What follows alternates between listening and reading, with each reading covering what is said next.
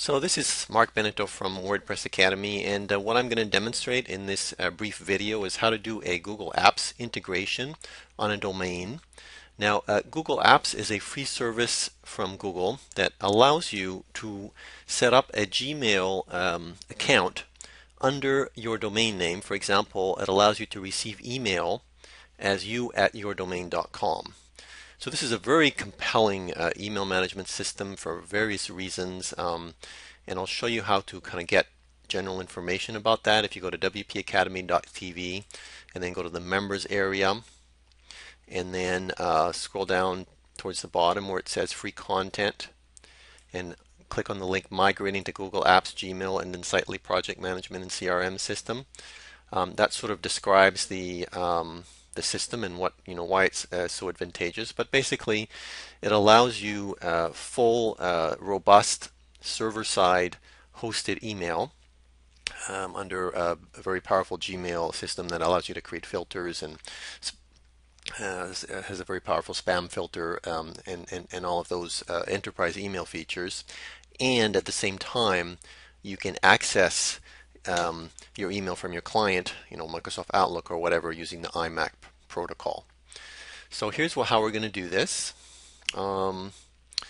First of all, you want to log out from all of your Google accounts, and then you're going to go ahead and sign up for a free Google account. Okay? And you're going to want to click the Get Started button. And you're going to enter your domain name, which in this case is my client. Make sure that you enter the free Google Apps, not the paid Google Apps. And you're going to want to enter the client's information, so I'm going to go ahead and pause this video and go ahead and do that. Okay, so now I've entered my client details, and we'll continue here. You are going to need to enter your phone number, and it's going to ask you to create your first administrator account, and you're going to have to choose a password.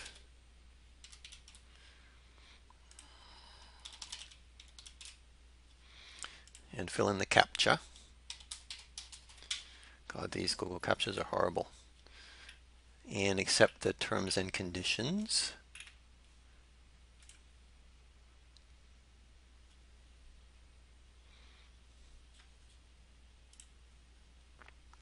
Okay, so it's going to take you through a long dialogue. You really don't need to do this. There's only three things you need to do, really. First of all, you do have to verify the domain ownership. So for do this, we're going to have to, the easiest way is to put the HTML file to the root of the website. So I'm downloading this file. It's called Google something something something.html.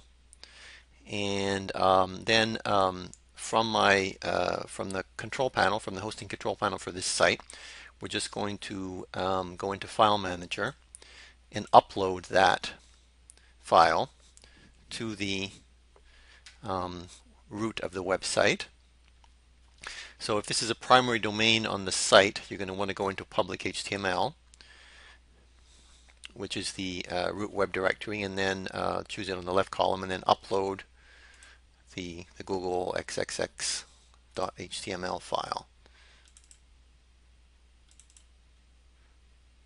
There it is. Okay, so that's done. And we can go back to Google Apps and verify. Now, obviously, if it were a add-on domain, you would actually have to put it in the add-on domain subdirectory. Okay, then continue. We've successfully verified. And the next thing you have to do, we can go through this dialog here, but basically we're going to set up Gmail for sophiaferros.com. Go ahead under Next. Go under Next. And your host is going to be Other. It's a cPanel host. All cPanel hosts are using a similar process. If it's now, make a note that you have to set up the MX records on the domain, and these have to be set up at the hosting account and not at the domain registrar. Okay, now if your site is hosted on GoDaddy, follow the instructions for GoDaddy. But if your site is hosted on Bluehost or Hostgator, you're going to have to set these up at your domain registrar. So these are the settings that we want. So we're just going to cut and paste them into the MX entry of the cPanel. So this is Hostgator. You're going to want to go under MX entry here. So Hostgator cPanel. And are going to select Sophia Feroz. And we're going to add a priority, was it a priority 1 record. And typically I believe that you have to take out the period, take out the trailing period from the server and make sure you don't have any leading spaces. Add new record. Okay, you'll see these records get added below. Then we have a priority 5.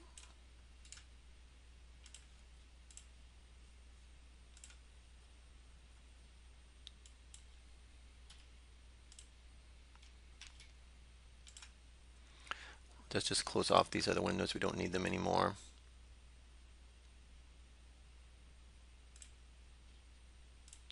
Then we have a priority, another priority 5. I'm copying the whole thing less the trailing period.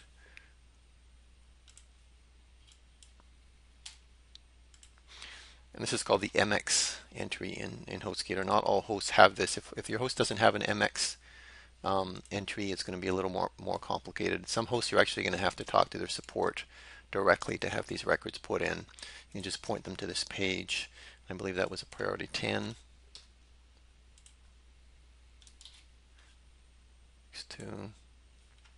Yeah, that was a priority 10. Another priority 10. Let's put this one in.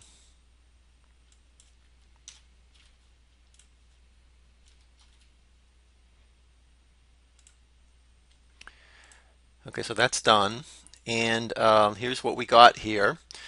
So once that's done, you're going to delete the priority 0 record, which is basically the your local hosting email manager. So basically, you're removing email management from the server, and you're assigning that to Gmail, to Google.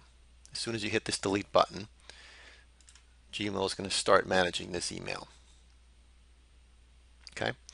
So at this point, we can go ahead and there's one more thing to do. We want to add the domain SPF records. And this used to be easy to find. It's gotten a little bit more complicated. So just search for Google Apps SPF records. And what this does, it's sort of a spam control mechanism that ensures that that tells the world, as it were, that mail from seen as mail from your domain is now going to be coming from Google. This is going to tell the world that that Google is a authorized server for your domain name. Okay, so we just basically take that v equals SPF1, etc., and we're going to need to go back to our control panel, home. And in this case, you're going to choose Advanced DNS Zone Editor under Domains. And you're going to select sophiaferoz.com. Okay, and you're going to see the previous SPF record here, so you can model that. It's right here, sophiaferoz.com. So all you have to do is TTL is 14400. We're just copying it over. The type is text, and the text data is the thing that we just copied, and then just add a record. And it's asking us for a name, so sophiaferoz.com. Add a record. Verify that that is okay. This is down here, sophiaferoz.com, 14,400 IN text. Compare it to the old one. And we're going to delete the previous one because mail is no longer going to be coming from Hostgator for this domain. It's only going to be coming from Google. So delete that. Okay, so she's good to go. We're going to close off cPanel and we're going to go to the dashboard of the Google Apps account. And down below where it says email, you're going to activate email. And it says changing MX records. Yes, we've done all of that. And I've completed these steps. Okay, so this might take a minute or two, but it is normally pretty quick. Let's go ahead and try and log in now. Go to gmail.com and enter the primary email for the account. Okay, we're already logged in here, so that's kind of cool. So this is Sophia's new Gmail. A couple of things that are kind of cool here. Well, first of all, you can manage the Gmail account, of course, by clicking this little gears button on the top right. That's going to take you to the Gmail control panel, mail settings, and you can add filters. You can pop 3 accounts from other systems. You can create forwarders. I'm probably going to do another video on a Gmail because it's a very powerful email management system. The other thing you could do is under manage this domain here. That's your Google Apps dashboard. So you can create what's called an email alias. So go under organizations and users. And if you go under Sophia Feroz, you can add what's called an email alias or a nickname, I guess, that is going to basically also receive email on this domain, and then you can filter that that email as you can put an email alias called a nickname called info@sophiaferoz.com, and you could use that for your low priority email like your mailing list. You can filter it into a new Gmail folder.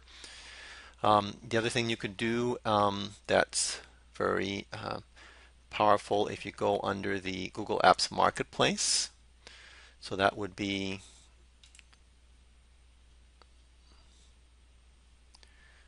shop the marketplace here. You can add a wide range of very powerful and mostly free Google Apps application to this email, including the one that we recommend, which is called Insightly. It's a very nice CRM and contact management and information management system. So this is right here. It's called Insightly, insight.ly. Okay, good luck.